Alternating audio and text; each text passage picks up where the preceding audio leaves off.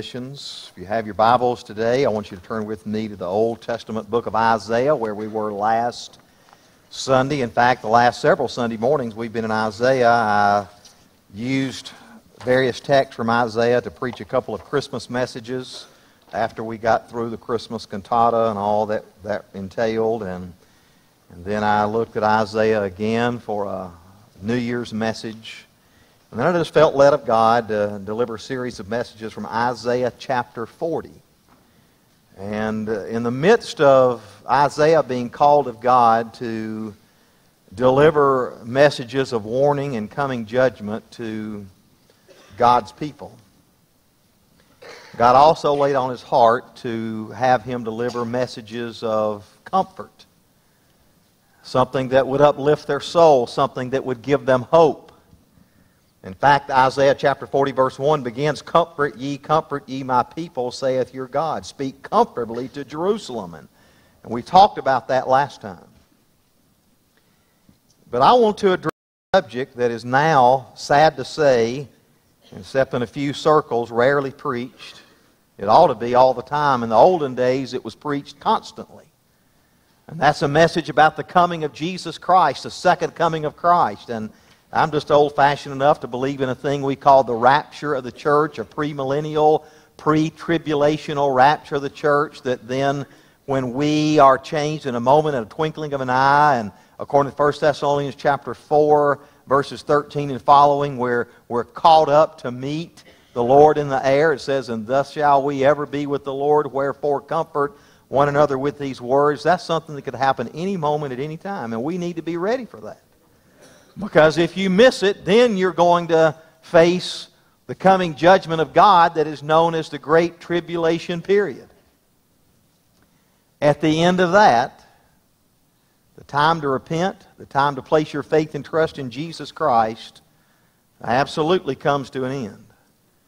And Jesus Christ comes again in power and great glory to establish His rule and His reign on the earth for 1,000 years. And then in the age to come, it'll last forever. This is actually spoken of in Isaiah chapter 40, the second coming of Christ in power and great glory. I want you to stand, if you're able, on the reading of God's Word. Isaiah chapter 40, beginning in verse 9. And I think, although it may show on the screen, I'm going to read down to verse 25. I think I'll simply read down to verse 17, because I think that will be sufficient. But this is what he says. After he said in verse 8, the grass withereth, the flower fadeth, but the word of our God shall stand forever. Then he launches into this presentation of the coming of God Himself to the earth. He says, O Zion that bringest good tidings, get thee up into the high mountain. O Jerusalem that bringest good tidings, lift up thy voice with strength. Lift it up, be not afraid. Say unto the cities of Judah, behold your God.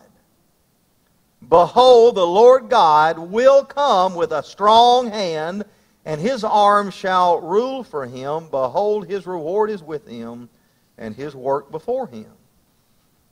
He shall feed His flock like a shepherd. He shall gather lambs with His arms, and carry them in His bosom, and shall gently lead those that are with young. And then it begins to answer or ask a series of questions that the obvious answer is no one but God. Who hath measured the waters in the hollow of His hand, and meted out heaven with the span, and comprehended the dust of the earth in a measure, and weighed the mountains in scales, and the hills in a balance? Who hath directed the Spirit of the Lord, or being His counselor, hath taught Him? With whom took He counsel, and who instructed Him, and taught Him in the path of judgment, and taught Him knowledge, and showed Him the way of understanding? Behold, the nations are as a drop of a bucket, and are counted as the small dust of the balance. Behold, He taketh up the isles as a very little thing. And Lebanon is not sufficient to burn, nor the beast thereof sufficient for a burnt offering. All the nations before Him are as nothing, and they are counted to Him as less than nothing and vanity. And I want to use as a title, a subject today, when God Himself comes to rule and reign. Heavenly Father, we thank you again for our time today. I'm thankful for our time of worship and song and in prayer and in giving. But Lord, now we come to worship through the proclamation of your holy word. Lord, we know that this that I've read is the word of God. It's your word. It was your word to Isaiah, to your people in his day, and it is your word to our day. That we might be preparing our own hearts and our own minds and our own soul and spirit to meet you, to meet the Lord Jesus Christ face to face. And Lord, we know that day could come very soon. And that's why we preach and proclaim the gospel of Jesus Christ. I pray for one here that might need to turn and repent of their sin. May they do that this very hour. In Jesus' name, amen. You may be seated.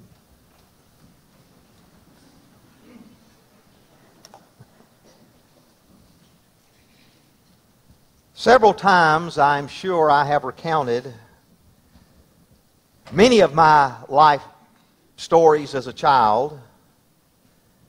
And I've recounted to you, and this is, I guess, somewhat odd. I guess that's why I bring it up. But from about the age of 8, maybe 7 or 8 years old, but I know at least by age of 8, I began to be interested in and began to read books probably on my level at that time about the presidents of the United States, great governmental leaders.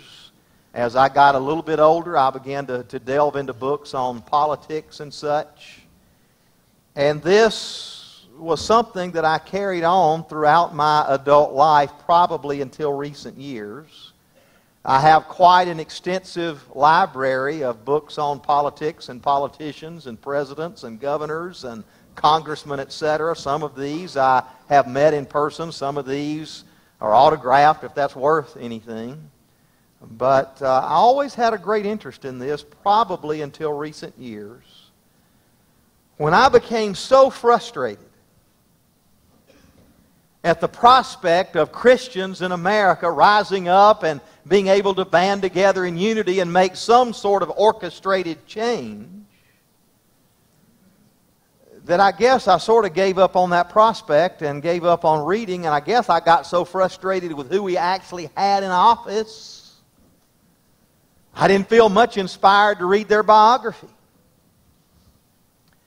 But I received an ad through email because I order stuff off of Amazon.com, and I got this little, ad that I get periodically of books they're trying to recommend me. And the NSA, the government, watches everything we do, and they know who we're calling, and they read our emails. I'm kind of joking, but I'm probably really not. But Amazon watches everything we do too. They not only know the books I've bought, they know the books I've looked at and didn't buy. And they know the books I've kind of looked at and set aside and say, maybe I'll come back to that one later. And they know my browsing history. And so based on my browsing history, they advertised a book by former CIA director and former Secretary of Defense Bill Gates, who's no longer now in office. And he's somewhat writing a tell-all, and they advertised his book, and I read the ad. But not only did I read the ad, but at the bottom of that screen, as you would look at this on computer, if you scroll sideways, there's probably 8 or 10 books that they're also advertising that are supposed to be similar to the one they think that you have browsed and you think they may be, or you may be interested in. And so I checked out all those books. Now, these are the most popular political biographies and political exposés, I guess, that are on the market right now. Some of these have not even yet been released. They were asking me or attempting me to pre-order, so when they were released, I could be the first, to read this book. Let me tell you some of the titles that they thought I might be interested in that are very popular in the world today. The first one I might read, it's called Days of Fire, Bush and Cheney in the White House. It's by Peter Barker, who is a correspondent for the New York Times. There's another book that deals with the war in Iraq called Surge, My Journey with General David Petraeus and the Remaking of the War in Iraq. And I guess it's a book about how that surge supposedly put an end to the Iraq War and gave us victory there, and they've tried to imitate that in Afghanistan with not a whole lot of success. And in the long run, I'm not sure what a whole lot of success we've accomplished in Iraq, sad to say, as they're having bombings and killings, and Christians are running for their life out of that country, fleeing for safety, as they're being persecuted like they've never been in that nation's history.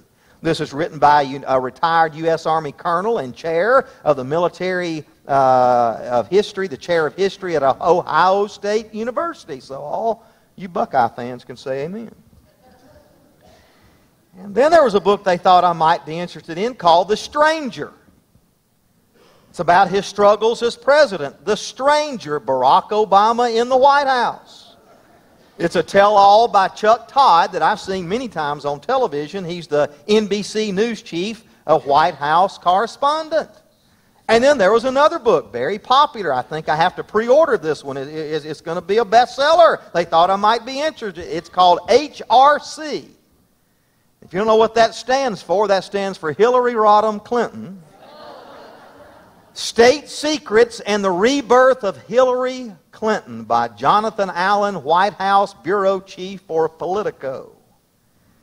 Then there's another one on her that they thought I might be interested in called The Secretary, A Journey with Hillary Clinton from Beirut to the Heart of American Power. And I think this is almost wishful writing, wishful thinking, is sort of a puff-up of Hillary Clinton, that she's going to rise to power and be our next president.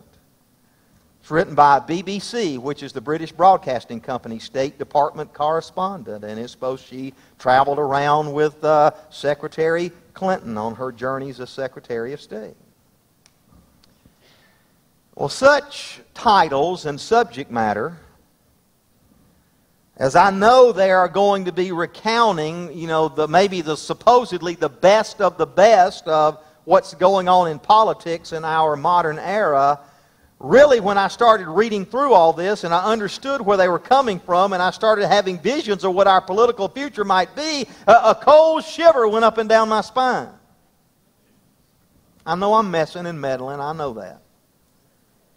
In fact, as I began to contemplate what we still may be facing in the future, it could be cause for losing what little sleep I actually get. Such titles also bring to mind the desperate state I think our nation is in. For someone to step forward that is sold out to God, that is a true blue, born-again, Spirit-filled Christian that loves the Lord, that reads and memorizes Scriptures, that commits themselves to living according to God's Word day by day, and would actually bow the knee and petition God and ask God to give them wisdom and guidance, not just in general, but about specific issues that they're facing in the modern world. We need some real spiritual leaders to also step forward to be political leaders in our day.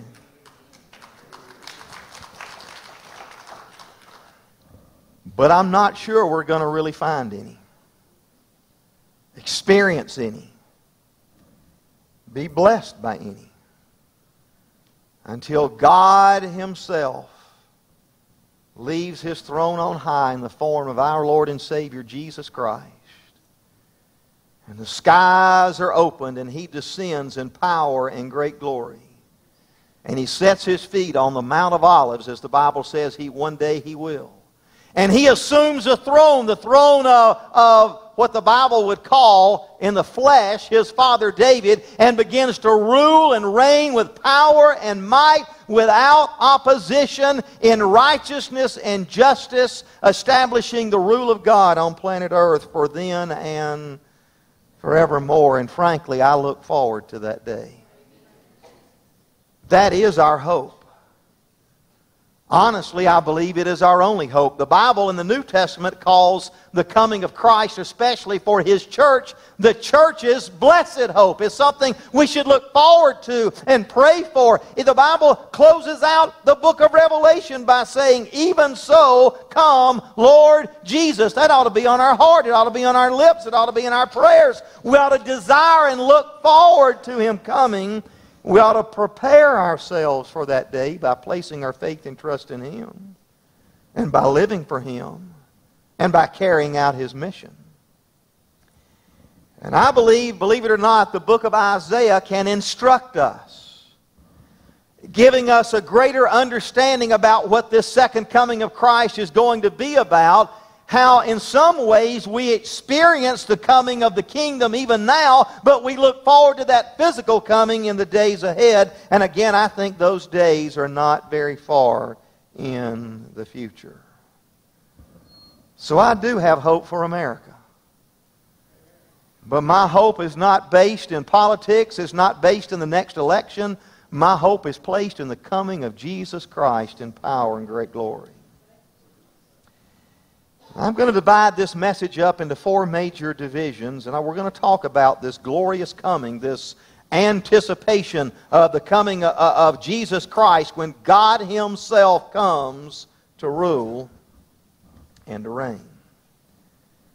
The first thing I think this passage presents to us in verse 9 is the glorious good news of God's reign. Let me read this again. O Zion, that's the city of God, that bringeth good tidings, get thee up into the high mountain, O Jerusalem, that bringeth good tidings, lift up thy voice with strength, lift it up, be not afraid. Say unto the cities of Judah, behold your God. The great task of the church, as it was for the prophets of old, is to be a herald, a town crier, one who stands and proclaims the Word of God. Actually, what we call the gospel of Jesus Christ, that word gospel, literally out of the Greek, means good news. Euangelion, euangelizo, whatever form it comes in, it is a message of good news, and it has the connotation of a king or a powerful ruler commissioning one to go and to declare his word. You know, even in our Revolutionary War days, the early founding of our nation, they had town criers who would come with a big scroll, and they would unroll the scroll at the town square, and they would say, "Hear ye, hear ye." And then they would deliver the message from the king, or later on from their governor or Congress or whoever it would be. They didn't have email in that day. They didn't have CNN or Fox News Network. They had town criers. And so a herald of the message of Jesus Christ is one that is thought of in Scripture as one who stands and proclaims good news. Now, our world is full of bad news. I can recount it all day long when you turn on your television set and watch CNN or watch Fox, and I don't even want to mention MSNBC. Most of what you hear, generally speaking, is bad news. Sad to say, even when I turn on ESPN to watch Sports Center, half of what they have there is bad news. This coach getting fired, this player getting banned from baseball because he's on steroids, or some scandal that they like to promote. It's bad news here and bad news there. It is bad news everywhere. We need some good news. About 20 years ago, Ted Turner came up with a program for TBS, I think in those days, entitled Good News. Sad fact is, it wasn't good enough good news, because I don't think the program lasted, but we have the greatest good news the world has ever known. And as I've already said, this says the flower fades but the grass withers, but the Word of God is going to stand forever. We have the good news of Jesus Christ that is not just old fogey news. It's not out-of-date news. It is news current and fresh and alive, and it's the good news that one day Jesus Christ is going to come again And He's going to put an end to all this horror that we live through in our modern life. He'll put an end to violence, an end to warfare, an end to nation rising up against nation and people taking advantage of one another. He'll put an end to the dope smoking in Colorado and all the abortions taking place in America. He'll put an end to divorce. He'll put an end to child abuse. He'll put an end to church worship service skippers. They're all going to know the Lord, and they'll all fill the pew, and we'll all worship and sing praises to God, and we'll lift our voices. It's all going to come because one day Jesus Christ is coming again. And He's going to reign. He will rule and He will reign without opposition in perfection, and it's going to be glorious. For one, I look forward to that day. Can I even say again, it even talks about the manner to some degree of His coming. The Bible does. The Bible talks about the heavens are going to be opened. There's going to be signs in the heavens. The stars will fall from their place. The moon shall be turned to blood. There's going to be earthquakes, and it's going to be a dramatic scene like we can't see. And Jesus Christ is not going to need Air Force One. He'll not need the Marine One to come in for the landing. He'll just appear from the sky, escorted by angels, escorted by all His saints, and He'll descend to heaven, and there'll be a worship and praise like we've not seen any time in human history. That's the glorious good news of the coming of Christ, the glorious good news of God's reign.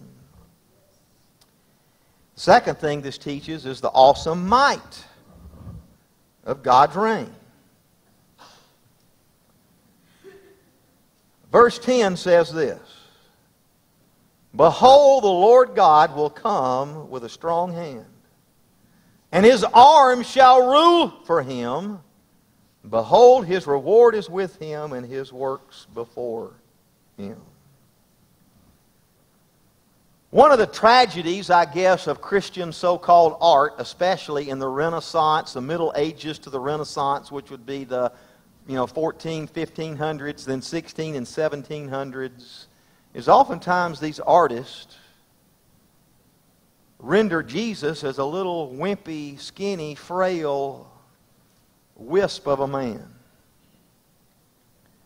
And I think, number one, on earth, on planet Earth, Jesus was anything but that. We think of carpenters nowadays, and most of them are men's men anyway, but they, making cabinetry and making furniture, etc., etc. But carpenters in Jesus' day, they were like construction workers. They built houses, they built buildings, they had big beams they had to carry. They had to carry all that heavy equipment and be able to saw and hammer and chisel and nail and all those sorts of things just by his very job before and vocation before he set off at age 30 to do what he knew God all along had called him to do. He was God's son. He did this sort of work, and he was a man's man. He was not some little skinny, wimpy whip with a limp wrist. He was strong. But that doesn't even really come into play with what I'm talking about right now. Jesus is coming as a strong, powerful, unopposed, all-wise, all-knowing King that no one will be able to stand against. Oh, they're going to try. Just get out the book of Revelation and see. Read about the battle of Armageddon. They are marshaling, Satan is marshaling his forces through the Antichrist. And they're all battled and gathered together to do battle at that place called Armageddon. And then you see in the book of Revelation how there comes one riding on a white horse. He has on his thigh written the name, the Word of God. His vesture, the Bible says, is dipped in blood. And he comes and slays the wicked just with the fiery breath of judgment coming from his mouth. They are laid waste. They are cast into the lake of fire. All who opposed him are done away and cast out of his kingdom. And he starts it afresh and starts it anew and rules and reigns without opposition And again, I look forward to such a day. Now, one of those books I mentioned, the one about Barack Obama, called The Stranger. There's another book that was written called The Amateur, but this book, The Stranger, honestly is about the frustrations, because I read the little synopsis of the book. It's about the frustrations that our president has faced coming in with all these ideas and all these new things he wanted to do, and he just felt like all was going to fall in line, and they would pass all the bills he wanted to get passed, and they would give all the help to the helpless that he wanted to give, and everybody would just bow at his feet and grovel, I suppose. I don't know. They would just step out of the way and let him do what he wanted. And he's found even his own party members don't do that. Everybody's vying for their own position of power, and he can't get done what he wants to get done. I'm going to meddle again. Can I just apologize after the message is over for this, what I'm about to say? I'm not sure I like half of what he's got to do and gotten done. I'm scared what would it really be if he got done all he wanted to get done, but, that's just beside the point. But he's frustrated. And his own party doesn't often stand with him, much less the opposition party. But when Jesus Christ comes again in power and great glory, there's not going to be competing parties. You won't have to run for office. You won't have to go through the primary system. You won't have judges stepping in and say you can't do that. You won't have filibusters saying we're not even going to let you speak and let you pass your bill. It'll be Jesus Christ issues the word. It's going to get done. They'll fall in line. They'll march to His order. They will obey His every word, or they will be cast out of His kingdom. And I look forward to that day. The awesome might of the rule and reign of Jesus Christ. Behold, the Lord will come with a strong hand, and His arm shall rule for Him. But not only is He coming to rule and reign, the Bible says, with a rod of iron, unopposed. But He's also coming to bless. Because not only does this text, as it talks about the appearance of God Himself to rule and reign, not only does it talk about the gracious good news of God's reign, the awesome might of God's reign, but it talks about the gracious blessing. The gracious blessing of God's reign. He's come to bless. Oh yes, He's come to judge.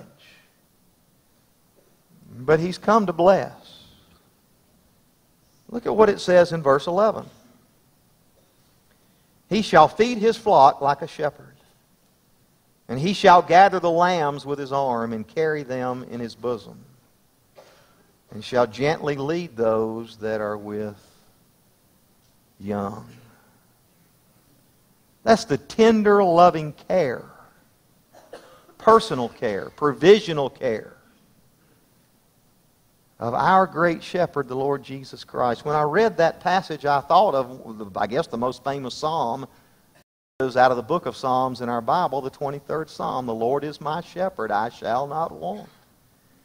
He maketh me to lie down by green pastures. He leadeth me beside the still waters. He restores my soul. He leads me in paths of righteousness for His name's sake. And it concludes by saying that I will live in the house of the Lord forever. That's blessing. That is comfort. That is provision. That's what Jesus comes to be, our great shepherd. For those that bow the knee right now, He can be your shepherd now. For those that bow the knee right now, He'll be your Lord and Master right now.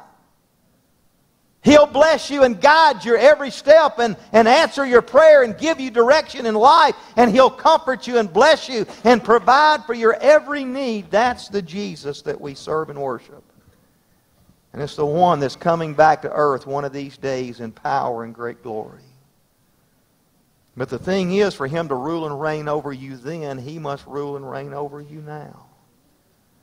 And for Him to bless you with abundant blessing then, you must understand and seek His blessing as your good shepherd right now.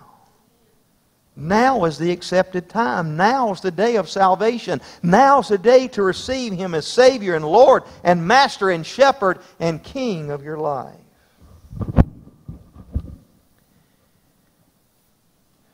The fourth thing I want you to see in this passage of Scripture is the unmatched supremacy of God's reign. You know, I wish as a husband and a father I always made wise decisions. But I know the truth of the matter is I do not.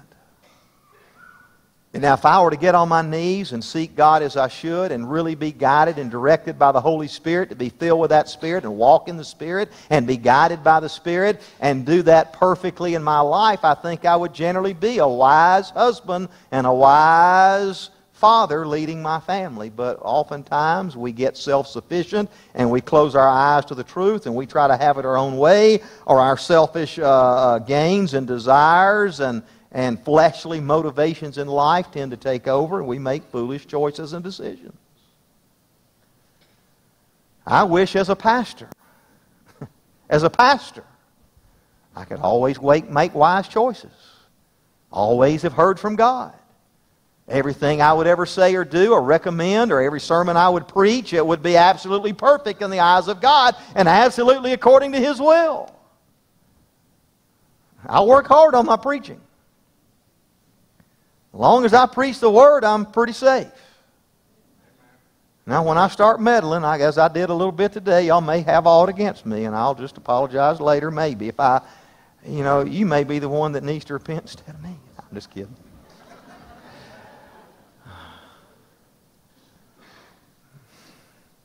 But I wish we were all wise and all-knowing. Now, if I'm making that confession, that gives me right to make accusation, I guess. But I wish our political leaders would make all wise and all-knowing decisions. I wish they would not make mistakes. I wish they would not, run after something that was never God's will, was not good for our nation, that would not bring victory militarily or victory economically or whatever the case in our country. I wish they were guided by the Spirit and led by the Spirit. But half of them need to get saved before that can even begin to happen in their life. And that's why husbands and fathers make foolish decisions. It's why pastors make foolish decisions. And it's why our political leaders make foolish decisions. Because oftentimes we're operating in the flesh and we're not operating according to God's will with the leadership and guidance of the Holy Spirit affecting every aspect of our life. But one of these days there's a ruler coming who will be the King of Kings and Lord of Lords, and God Himself, who is all wise, He is all knowing, He knows everything that has ever been able to be known. Because He created all things that we see. And He will rule this world in absolute, utter perfection, without any error or mistake. Everything He does will be in the perfect will of the Trinity, the Godhead. And everything He does will be for our good, for our blessing. There are those in our modern day that doubt the wisdom of God. They doubt the wisdom of Scripture. In fact, they denigrate God. They denigrate the Bible. They think it's outdated, outmoded. We need to wad it up, throw it away, and go after something else of our own making. Whether you realize it or not, there is on the rise in America, especially among young people, there's the rise of out-and-out avowed atheism. Whereas a matter of faith, really, as a matter of statement, a matter of official position in their own heart and mind, they are claiming there is no God. Of course, the Bible has a word for them we're supposed to not take lightly. The Bible says the fool has said in his heart, there is no God. And if that's the case, we're becoming a nation of fools. Now, actually, in the Hebrew, the word "thee" is not there. So it says the fool has said in his heart, no God. And what that means, even if there is one, we don't want one, don't be ruled by one, and will not acknowledge the wisdom and honor and integrity and morality of one. We want to be the God of our own life. And if that would be the case, then we're doubly so a nation of fools. Because we are foolishly turning our back on the one thing that can lead us in paths of righteousness, and that's the Word of God. And because we're turning our back on the Word of God, we're turning our back on the person that desires to be the ruler, Lord, and Master of our life, the Lord Jesus Christ. And He is our only hope. And can I just go ahead and say right now, He also is, as I've already said, He's perfect in His knowledge, perfect in His understanding, as I'll reread. But Jesus knows more than the Supreme Court. Jesus knows more than Harvard-educated or Yale-educated or Oxford-educated presidents. He knows more than the governor. He knows more than the state legislators. He knows more than Congress. Actually, that ain't hard to do. He knows more than the Senate. He knows more than the scientists. Jesus knows the theory of evolution is a joke. There's no scientific basis whatsoever. He knows in the beginning, God said, "Let there be," and it came to pass just like that. He's smart enough and wise enough to know that man's version of morality is no morality at all, and it's the path that leads to destruction. And yet the world right now doesn't want to listen to Him. They won't yield to His knowledge. They will not yield to His wisdom. They will not acknowledge His supreme intelligence, His supreme ability to rule and reign over the throne of our own life as He will one day over the whole world. But I'm just telling you, there is nobody that can match Jesus. This says again, "Who hath measured the waters in the hollow of His hand, and meted out heaven with the span, and comprehended the dust of the earth in a measure, and weighed the mountain in scales and the hills in a balance." Hey, Jesus knows how many grains of sand there is on the seashore. He knows how much the oceans weigh. He knows how big the universe is. We're just now trying to discover a fraction of it. He already knows because He made it all. In the beginning was the Word, and the Word was with God, the Word was God. Nothing was made without Him. Everything that was made through, by Him. He's Creator. He knows it all. It also says, "With whom took He counsel, and who instructed Him, and taught Him in the paths of judgment, and taught Him knowledge, and showed Him the way of understanding." Again, all the Harvard and Yale and Princeton and all these guys think they're all so smart, and the Bible is outdated and outmoded. They are morons in the sight of God compared to the knowledge of Jesus Christ. All the nations, including ours, with its nuclear power, its economy like the world has never known, its ability to invent and aspire and achieve and put men on the moon and satellites and such out beyond our solar system, all that we've achieved, all our national pride, all that we think we are. Number one, it's all a blessing from God. We are a nation that has been blessed by God, and without God, we are nothing. And I want to tell you, compared to God, and compared to the Lord Jesus Christ, our nation and all nations are nothing. Our economic system is nothing. Our political system is nothing. Our founding documents, compared to God, I admire them, but compared to God, this says they are nothing. And one day they will all be set aside, and Jesus will rule in perfect righteousness based on His own wisdom. It says, "All nations before Him are as nothing. They are counted to Him less than nothing and vanity." Backing up to verse 15, "Behold, the nations are as a drop of a bucket, and are counted as the small dust of the balance. Behold, He taketh up the isles as a very little thing." Back when some of you were children, maybe adults, with the rise of the Third Reich and Adolf Hitler, he used to have his parades through the streets, and he would have 100,000, it seemed like, soldiers march in that goose step order, and they would all be decked out in uniform, and then would come the tanks and the missiles, and that was supposed to put fear and awe and trembling into any nation that would dare rise against him. And when they were crushed. Then the Soviet Union did the same thing. They would have their great parades and parade their missiles, in sort of a 45-degree angle, seemingly ready to launch. And they would have their vast armies on parade. And in the height of the Cold War, that was supposed to instill fear in the hearts and minds of those who would dare stand against the Soviet communist might. We were just supposed to acquiesce and give in. And God stood on His throne in heaven, or sat on His throne in heaven, and just laughed.